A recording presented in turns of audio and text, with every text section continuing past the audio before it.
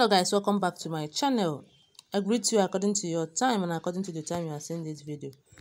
How are you doing? I hope you are good. We are still on the gist from the palace of Ooni of Ife. My people, allegedly we heard that Aunty Ebony, I don't know what is her problem. She don't start the worst practice of, I don't know how will I put it. Because we heard that the king said that they are going to leave the palace, and she have been pleading that leaving the palace is going to be the worst thing that will happen to her, that she have stayed in this palace all through her life, that living now she don't know how to cope with it, and she have been pleading with the king to the extent of even going to the front of the elders. Like, she came to the elders, as we heard, allegedly knelt down before them, pleading that the king should pardon her to stay back in the palace, but let her not go to the olori's quarter, that she want to go to what did they call it, Ayaba quarters. At least let her stay in Ayaba quarters, that it will help her, that leaving the palace completely is not going to favor her in any way. We all know that leaving the palace is not going to favor her, and if she's continuing to stay in the palace, it is not going to favor Queen Naomi too. So she must leave. So allegedly, they said that she had been pleading with the king to please allow her to stay back in the palace, but the king refused. She went to the elders. The king is the final say now. Even if they have meeting, the king is the chairman of the meeting. Is what just a vote of the king covers multitude of the numbers of other people's votes. So the king did not agree to what she was pleading for. Right now, we don't know. She knows that Queen Naomi stays in Akure. Although they used to do this, each time Queen Naomi comes back to the Akure, they will be visiting Queen Naomi as if say they and Queen Naomi now 5 and 6. So right now, we heard that she went to Akure to see Mama Tadenikawo.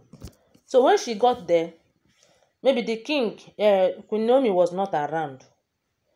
Instead of her to go back or maybe come next time or wait, they said that when she came out, she parked her car out there, outside somewhere, and was waiting for when Queen Naomi would pass. They have known Queen Naomi's car now. Queen Naomi just drove past a car, and the car looks like Ashley's car.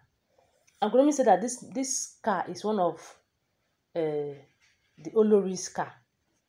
And immediately they went, actually, Queen Naomi left with her driver. The next thing you will see is that Ashley and her own driver started telling Queen Naomi, telling her like, say they have gone to arrest her, a bit to go and kidnap her. My people, Queen Naomi was like, because they were seeing them from the side mirror, and Queen Naomi knew that this is the car she saw that was parked somewhere when they passed. You know, as a trained driver, because some of these drivers that drive this Olories, they are well trained. It's not anyhow driver. So the driver was driving and was like, what is this? Queen Naomi told her that maybe she should look for somewhere and park. The man went and maybe one particular place like that. You know, these qualified drivers, they wanted to park. They now drove off again and go to the other side. So the next thing they could see is Queen Naomi now came out from the car. Even the driver, they said that they just want to know exactly what is the plan of those people that was telling them. Immediately they saw, and Olori, Queen Naomi saw Olori Ashley. She was surprised. What is this? Why are you people following her up and down like? And she said that she wanted to plead with you. My God. She wanted to plead with Queen Naomi to please speak to the king over her case.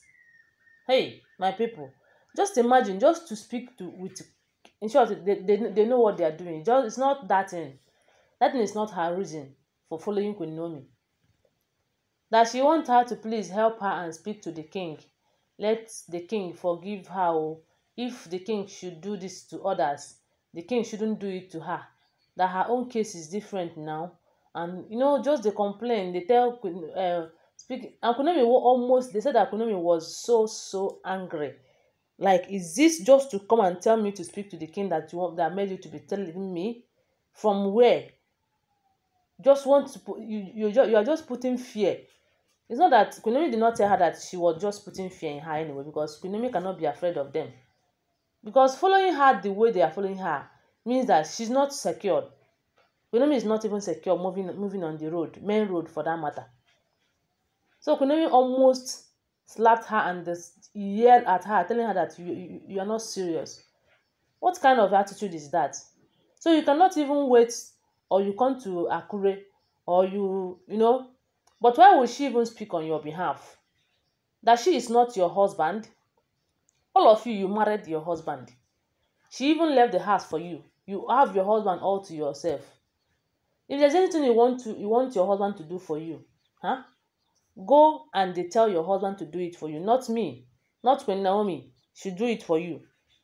Okay, you know the tone and the language you use to speak to your husband. Why not you use it and speak to him, and stop following her around like say you people are flies looking for shit to perch on? That she should stop it though. They said that Queen Naomi was so angry, and after quarreling, after yelling at her, and Queen Naomi entered her car and drove off. That was the end of that telling. My people, wetin be this one? Wetin you go call this one? Just to go and speak to the king, just for Queen Naomi to help her and talk to the king to pardon her not to leave the palace. That is why she has been following Queen Naomi everywhere. They want to know her movement. They want to know where she goes and how she comes back. Are you sure that they have not even sent people that will be following her around unknowingly? Because why Queen Naomi noticed this one is because of Olori's car is involved, as she have known their car. That this is one of the Olori's car. Even when she said it to the driver, maybe the driver couldn't believe it until that thing happened. Anyway, I don't know what is their problem, but what I know is that they have taken enough. Okay, anytime they used to remember that Queen Naomi exists is only when they have problem with their husband. Whenever they have issue with their husband, that is when they remember that Queen Naomi exists. They will come and be pleading with Queen Naomi to please talk to the Ooni of Ife, talk this, do this, and do that. But when they are at peace, when they will not have problem, none of them will remember that Queen Naomi exists. I bet make she go talk to her husband. The Ooni of Ife na her husband. No be her husband. She talks saying na her spiritual husband and physical husband too. Make she go talk to her spiritual. And if the king did not understand it physically, make she go talk to them spiritually. Because the two of them, they are spiritual and physical husband at the same time. I beg John, make them leave Queen Naomi alone. Anyway, my correct, don't forget that they are all alleged information. Thank you. I love you guys. Bye.